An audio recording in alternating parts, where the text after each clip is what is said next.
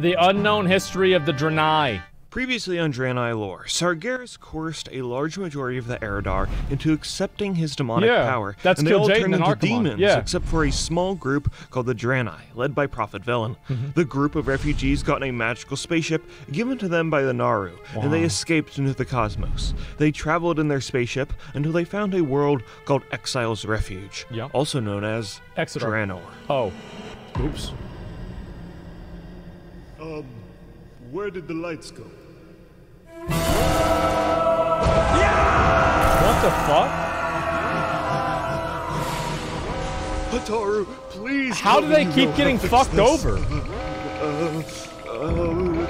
It's magic, obviously. The Draenei's arrival into Draenor was anything but smooth. They had been traveling around the cosmos, visiting dozens of planets, and in that time, they started to run out of fuel. The Naru Kure, Dore, and Kara powered the ship, and Kara was completely drained of its power. Wow. When the Naru lose their power, they enter the void state of their life cycle. What the fuck? And its chaotic energies would only spell disaster for the other Naru and Draenei on the ship. I didn't even know that. So Velen, he did what he had to do, and he shot that bitch into space. What? All right, everyone, crisis averted. Now we can... He just he kicked her off the boat. Yeeted and deleted. Imagine yeeting a Naru. Cause like, aren't Naru supposed to be like imagine in like fucking the Bible. It's like, you know, fucking one of the disciples is like, yeah, Gabriel or like one of the other angels, yeah, we're gonna have to yeet you off the boat. Yeah, you're causing us too much trouble. Like, dude, there's no way that that wouldn't end with like a lightning bolt from God directly on that ship that just blows it up. You know what I mean? Lucifer, yeah, but like God did that himself. It's different. Yeah, totally different.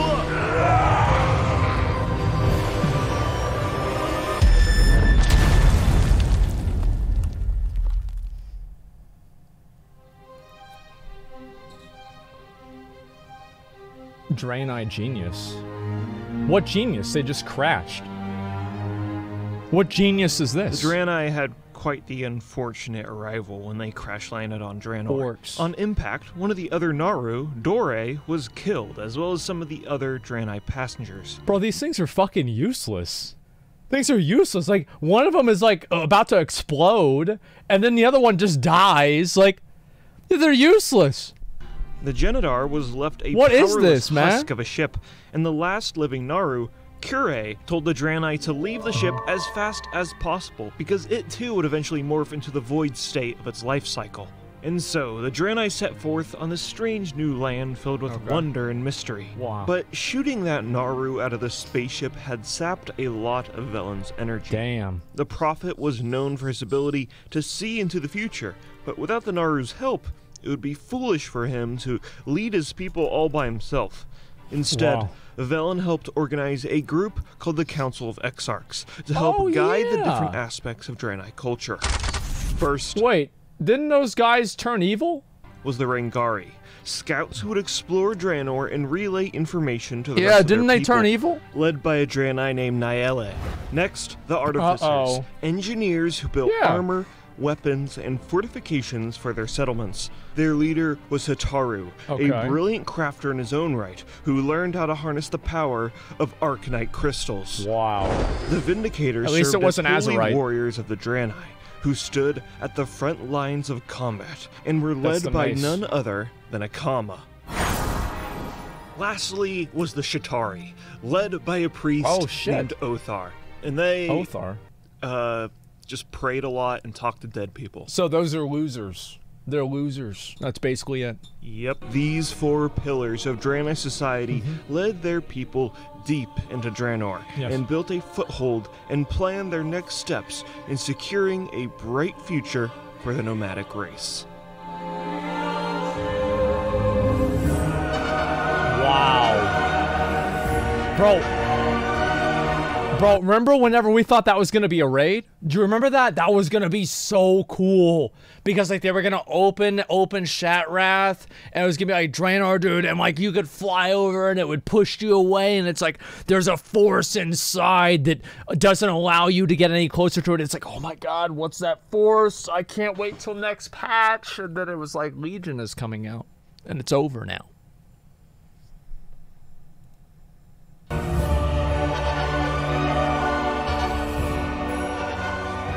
The first glorious city built by the Draenei was called Shattrath City. There it is. Also known as Dwelling of Light. The Draenei capital became I saw it was called the Cut Content. Culture and religion. But how did they build this giant city in 5 years? I don't know. Velen probably had creative mode on or something. But that's off topic. The next thing they built was the Temple of Auchindoun, and they took the body of the Naru Dore and put it inside, and the Draenei souls who were attracted to it populated the city. That's the dungeon. Yeah. That's the dungeon. Oh, shit. Oh, You're probably wondering, what did the orcs think of these extraterrestrial alien goat people that landed on their planet? Well, to be honest, for the first, 100 years or so, they didn't really bother each other. The two races maybe did some trading of resources between each other. What went wrong? But for the most part, they really just kept to themselves. Besides, the orcs were busy doing orc things, like, killing each other. Running around in the jungle. Killing each other. Making snowmen. Fighting ogres for hundreds of years, and worshipping the stars. Yeah, orcs are stupid. I do want to make sure everybody knows this. Orcs are stupid. And they're dumb. And they have small brains. And they live in huts. Every other race, almost, in all of Warcraft, has developed some form of, higher living conditions. Orcs... The orc's idea of a higher living condition is a hut with metal on it. That's it. It's a metal hut. It doesn't get any farther than that. They're the biggest losers. The trolls are actually the biggest losers. You're right. Yeah, actually that's true. Trolls are bigger losers than orcs, but orcs are a close second place. Speaking of worshipping the stars... Ooh, is that Ner'zhul? Pepe? A Shadowmoon clan were a clan that dabbled in void magic. Yeah. And were probably the most superstitious and shamanistic clan in all of Draenei. Especially when it came to the stars. Remember how Velen shot that Naru in the space? Oh, well, shit. The Shadowmoon orcs tried to tap into the power of the Dark Naru Kara, who now floated above the valley. But why would they do that, man? Because, let's say you're going through space, and it's like, oh my god, we have to kick this guy off the ship, right? He's sus. He's the imposter. Why would you throw him off on top of the planet that you're going to land on? Why would... There's all the other planets, and you put him on the one planet that you're on. What do you think is going to happen? He's going to come back. They crashed? But they knew that shit was gonna... How do you crash? Yeah, get the fuck out. Yeah, right. Pepe. Is this the... Yes. The perfect sacrifice. Ancestors of the Shadow Moon, shine in the darkness. They're gonna sacrifice Pepe? Me your strength. What the fuck? What the fuck, dude? How good?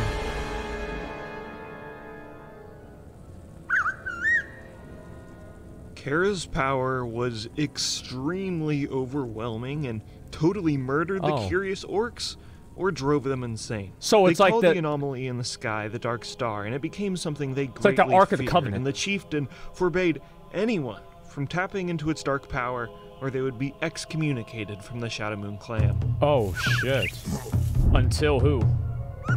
Will Pepe tapped in? What the fuck? Pepe is the most important war character Let's in see, WoW. what else did the Draenei accidentally do? Oh, well, because a giant magical spaceship drove headfirst into the Earth, its powerful energies of light, void, and arcane magic sent the Primals and the Breakers on Draenor into a frenzy. So here's the thing. So basically they show up, they destabilize the area, they cause global warming and climate change. Honestly, if the Draenei didn't have hot female characters, they would be the worst race in the game. Like, they're very lucky. Shit! Okay, I'm back. Sorry about that, boys. They're just like humans, IRL. No, because we didn't come here from space. Or maybe we did. Draenei tried to correct their wrongdoings and quell these elements, but they're they cannot stupid. save all of the natives from the element's wrath. Yeah, not gonna happen. So the Draenei's influence continued to spread, and they established multiple settlements across the magical ley lines of Draenor. The most prominent of these settlements was the Temple of Karabor, and over time— Bro, this is like, this video is a graveyard of content. That's what it is. It's like, this was supposed to be like the main city that we had. It's like, oh man, dude, remember back whenever this was gonna happen? Like, oh yeah, dude, this is gonna be so cool. Like, honestly, in 20 years, I'm still gonna be mad about the fact that WoD happened the way it did, man. Like, I really am. I'm still gonna be pissed off about it. I was so happy whenever it came out, too. Ian, thanks for the $100, man. My man. The Draenei brought the elements back into their equal balance. But more importantly, the Draenei learned how to ride Elecs, which are basically just elephants, but cooler because they have horns. This is a common trope for a lot of creatures in WoW. It's like, oh, you want to have a crocodile mob? Well, you know, this is a fantasy game, so we gotta make it unique. Yeah, so, it's gotta be a different name. Put 2 more legs on that crocodile, and then boom! Now you got a crocolisk. That's basically what they do. While all that was going on, back in the same how they have Elecs instead of elephants, and then they have crocolisks instead of crocodiles. I actually like that. I think that's more interesting because it makes it more special to Warcraft. I like that. And a peculiar thing was happening with their crashed ship. What's that? But before we talk about that, here is a quick word from today. Excuse me for the interruption, but I have ripped you through time and space so that we may conduct a mutually beneficial transaction. Introducing Yeti X, World of Warcraft Edition. A microphone with excellent quality and a sleek and elegant Warcraft design. Wow. Furthermore, wow, that is so good. The ability to mimic audio waves from other Isn't that crazy? Isn't that amazing? Provided. You may choose from multiple different voice-changing presets. What? And just recently, they have added new ones for the Burning Crusade. Wait, should I buy that? That's cool. That's my voice right now. Oh my god. Tazdingo. Fungal Giant. So they have one for Fungal Giant. It's like, imagine programming that. Be like, okay, so it's like a big giant. Well, what do they say? Oh, they don't say anything. They just make weird noises. They're like, okay, so you hired me to make a voice changer to take whatever anybody says and just turn it into like a weird... But yes, that's correct. Yes, now get to work. My personal favorite, Jesus. Fel Orc. Hello, I am a Fel Orc. Can't you tell by my voice? Oh my god. Not only this, but you can also play audio clips. That shit's cool? Yeah, I think that is cool. There's a large variety of clips from the infamous Gruul? Oh god. Yeah. To Italian Bolvar. Quando la Banshee ha spezzato l'elmo, ha aperto uno squarcio nel oh my god. I strongly suggest you proceed with this transaction. What the? This is ridiculous. To get a Yeti X World of Warcraft Edition microphone. That is pretty cool. For yourself. Thank you, Blue, for partnering with me. I will now transport you back to your original location in the space-time continuum. Oh my god. Okay. What was I saying? Okay. Oh yeah, there is a weird thing happening with their crashed ship. Yeah. The husk of the Genadar started to attract orcish souls who were drawn by its holy energies that lingered within the ship. These light-imbued orcish spirits were granted with sage wisdom, and it was often shamans would travel to the ship so they could be enlightened with advice from their ancestors. They renamed the ship to Asmongold, and it became a place of large cultural significance for the orcs. Yeah, this is in, I think, the Granders. What? What happened? Deeply troubled the Draenei because here's the thing. The last remaining Naru, Kure, was still alive and morphing into its void state deep within the ship. What was going to happen if it grew stronger? What effect would it have on the orcs? Yeah. Can Draenei really do anything about it? No, not really. Getting between an orc and his dead grandpa who tells him good advice like, hide in bush with axe, wait for ogre, kill ogre. I told you guys they're stupid. I told you they're stupid. If ogre head to pretty orc, orc become wife, have tiny orc baby, live happy life. Yes, good advice. Okay. Like, if the Draenei tried to get into the middle of that, surely the orcs would get violent. That's not gonna work. Instead, the Draenei kind of just decided to not to do anything, and if something bad happened to the orcs, it would be their problem. Yeah, fuck them. Who cares? And that was kind of the strategy the Draenei had with pretty much any potential foe on Draenor. Yeah. Just don't get in their way and try and remain as peaceful as possible. Yep, don't get involved. Sometimes warfare was inevitable. Oh god, ogres. Ogres are stupid. You guys have to know this. They're... Okay, so the Draenei kind of made a mistake. I want you to understand in the lore, it is literally a lore device. Exodus, thank you very much for the $100. It is a lore, like, plot device that all of the smart ogres died, and there are only stupid ones. They literally got rid of all the smart ogres, and there's only dumb ones that are left.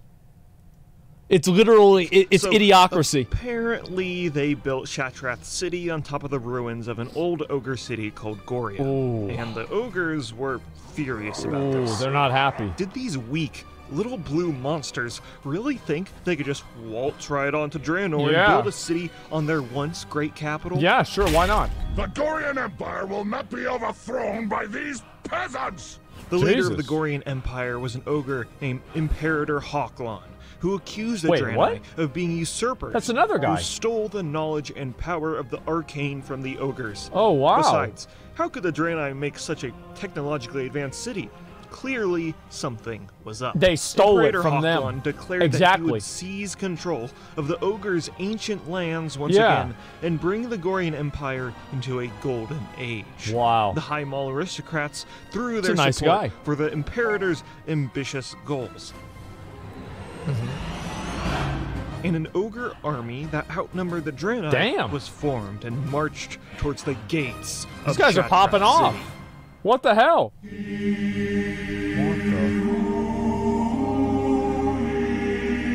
What the fuck?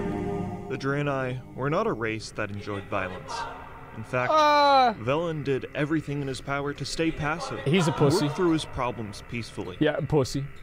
But if the ogres wanted war, they'd have to stand their ground. Yeah. Seize this opportunity to die gloriously, for your names will be carved into history. History, they mean, is a rock. It's a rock. Your name will be carved into a rock that will be lost because they forget where they put it. Let the battle they have very small brains. Oh, shit. Got him. Wait, all the ogres are just dying.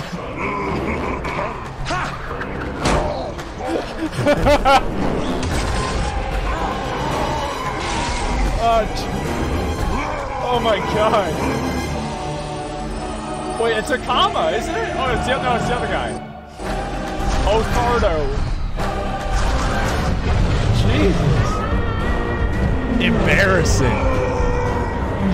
Absolutely. Getting wrecked. Wait, who's this guy? For the light! For the nose! Wait, is that a comma?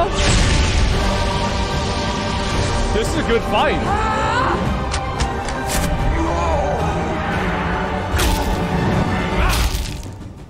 Damn. Bro, that fight scene's that fight scene's as good as half of the ones in WoW. That was actually really good.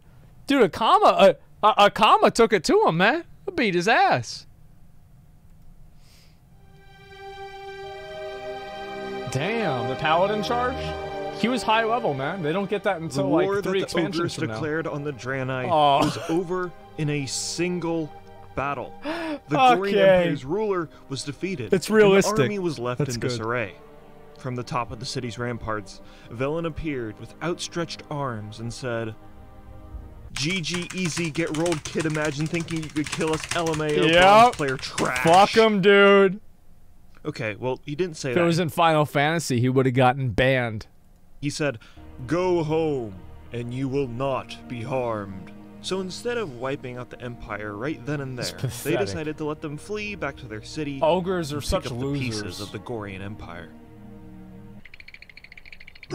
This whole event blew the orcs' mind. These blue aliens they considered to be a passing oddity just defeated the ogres in a single battle. And the orcs, they have been in conflict with these guys for like 8 million years. All of orcish history. Yeah, the whole time. No longer were the Draenei just some anomalies. They were now a threat. Yeah. Every year, the orcs had an event called the Kosharg Festival by Asmongold. And at that year's festival, it was filled with unease. Some clans wanted to avoid all contact with the Draenei, while see, this is funny to me because like the thing with the ogres, the orcs and the ogres is that these are both horde races, and then the alliance races, they're like, it's like basically the stories in WoW lore are how the alliance races are better than the horde races. It's kind of like how the trolls were losers, and then the night elves came from trolls, and then the night elves put the trolls in the garbage can, and then the Draenei come out of nowhere, and they literally just crash a ship there, and they just take over everything and beat the shit out of the ogres like it's no big deal. It's really sad, honestly. And then the orcs, the whole reason the World of Warcraft even happened is they ate up all their own shit because they don't know how to make a farm. They don't know how to water their plants, and so they had to go over to Azeroth and eat our vegetables. Others thought showing mercy to the ogres was a sign of the Draenei's weakness. True. The clans never did come to a conclusion on the matter. At the end of the day, the Draenei never retaliated against them, so there is no real reason to lock themselves in conflict just yet. Okay.